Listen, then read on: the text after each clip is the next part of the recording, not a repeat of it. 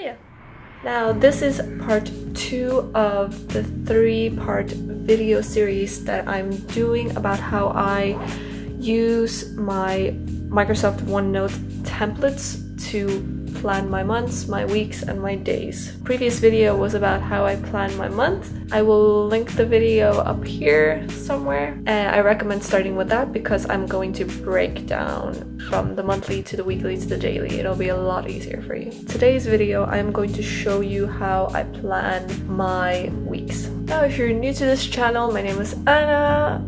I love to make videos about organization, life management, and planning. If you're interested in that, consider subscribing. If you want, you can hit the bell so you will never miss an upload. Now let's just get right into it. So this is the second episode of the mini planning series, and today I'm going to talk about weekly planning and show you how the weekly planning is done. I made a previous video about the monthly planning, so if you have not seen that one yet, I urge you to check that one out first and then come back because they're kind of in an order. So the first thing I'm going to do is I'm gonna add my dates here, so the week of.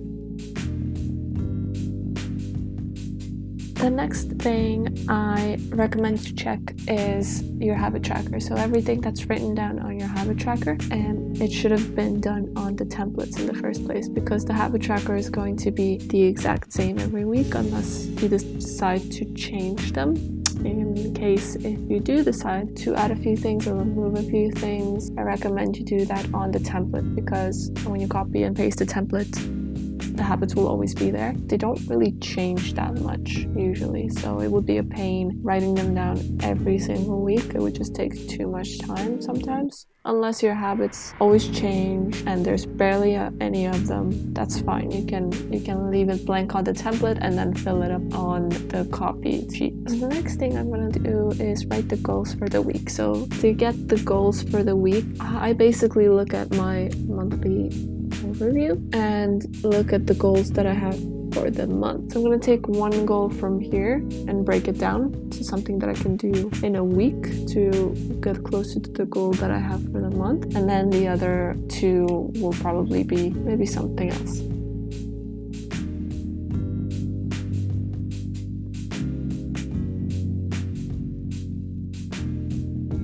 Now the next thing I look at is the highlighters.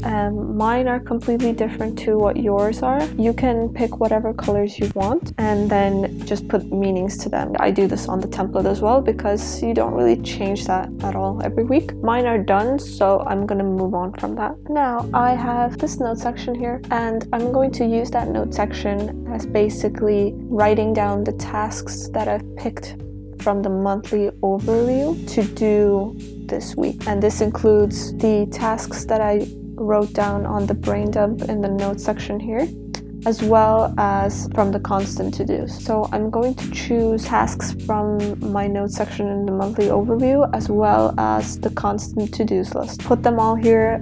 They can be unorganized for now, and we're just gonna categorize them later.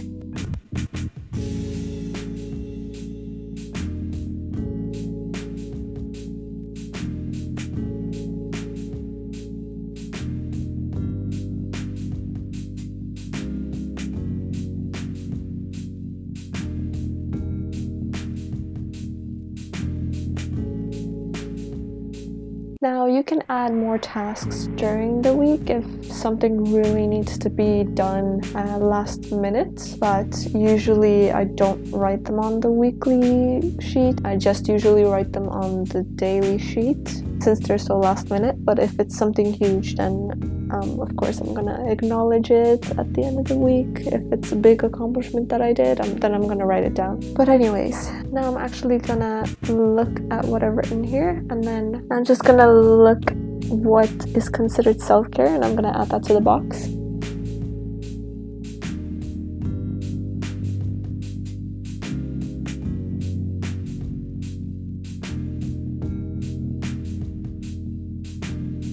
Okay, and then whatever tasks I have left here, I'm gonna write them on the week at a glance, including the self-care routine and the chores for the week. To basically give myself an idea of what each day is going to look like at a glance. So I basically just kind of try to plan my whole week ahead. But then again, things change sometimes, so don't stress about it too much. I don't anyways. I just try to go off of it as much as I can.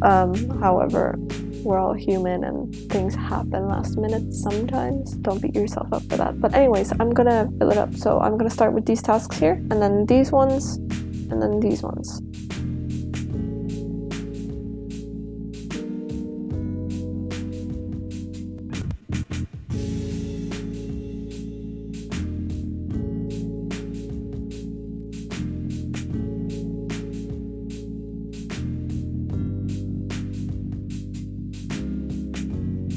Now, so that is done. The next thing I'm going to do is I'm going to highlight pretty much everything that is on the week at a glance.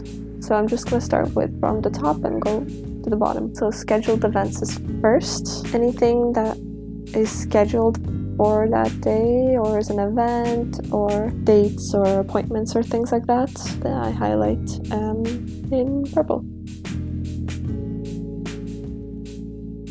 And the reason why I do this is so I would have an easier time looking at the week at a glance, because colors make more sense to me. It's just easier to look at when you quickly want to look at something. I'm just gonna quickly highlight everything.